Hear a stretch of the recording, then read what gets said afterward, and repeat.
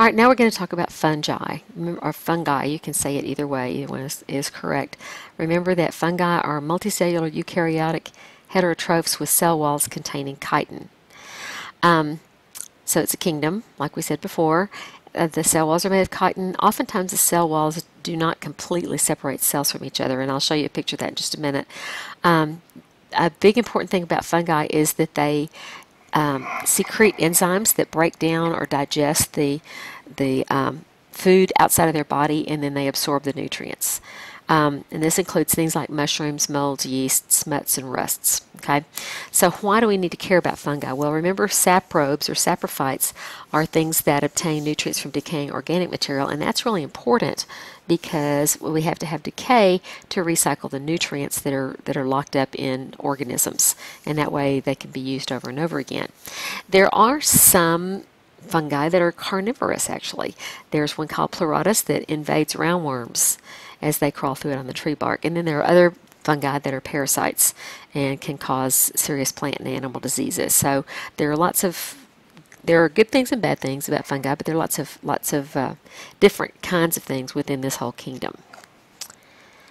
So fungal bodies are composed of structures called hyphae. The hyphae are thin filaments that are one cell thick.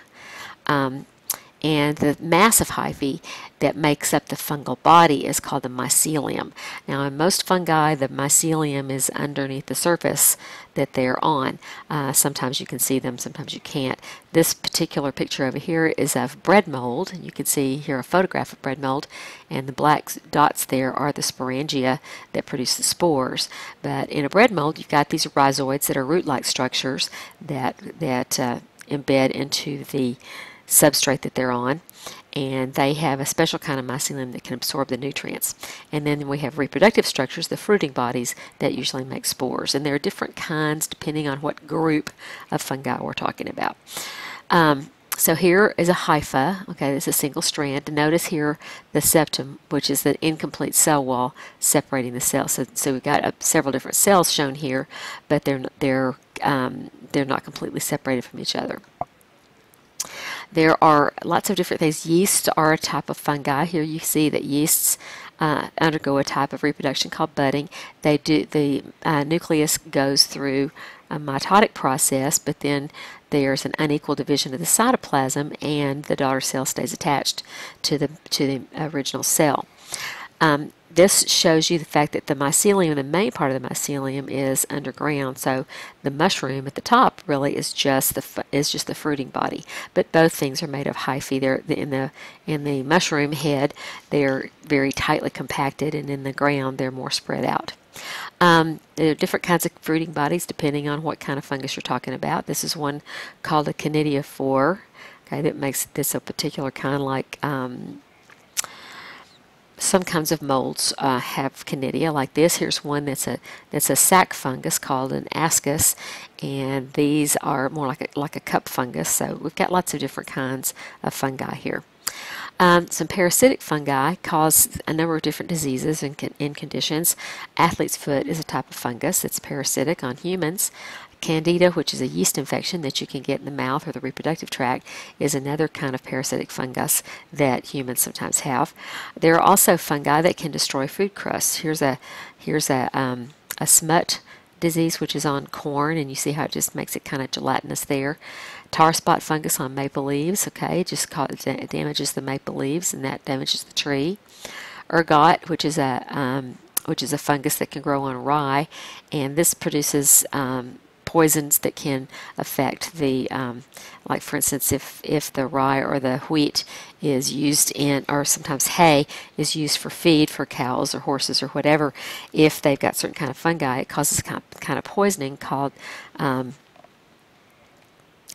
aflatoxicosis, which can be very, very poisonous and even deadly to some animals. There are also beneficial fungi, and this is really important to understand. There are mycorrhiza, which are fungi that are mutualistic between plant roots and the soil, okay? And they help cover the roots and help them absorb water and minerals. There are some mycorrhiza that are essential for plant growth. Here you see two samples of grass, one with mycorrhiza and one without, and you can see that there's much more extensive root development here, and even the tops of the grass are much healthier looking than the ones that don't have the mycorrhiza. This is a very important adaptation in the evolution of plants. Some plants can't survive without their associated mycorrhiza, so it's really important that we understand that there are definitely mutualistic and beneficial things that occur from some fungi.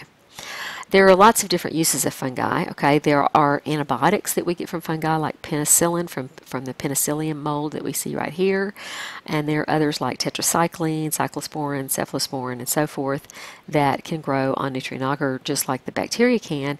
And remember that when the fungi are there, they're producing these toxins to the bacteria that can actually interfere with the cell wall formation, interfere with the ribosomes making the cell walls, which does not allow the bacteria to produce new cell walls, and that means they're going to die. This picture shows antibiotic resistance. This is similar to the one to the lab that you did in class.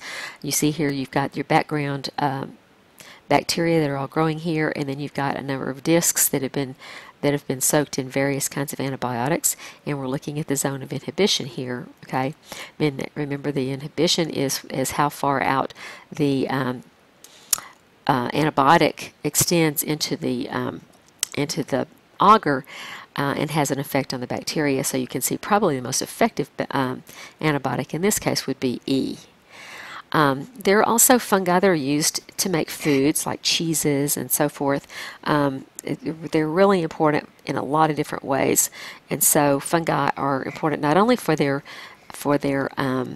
ability to break down dead materials, but also for the beneficial things that they produce for us, like the mycorrhiza and the food production, and also antibiotics.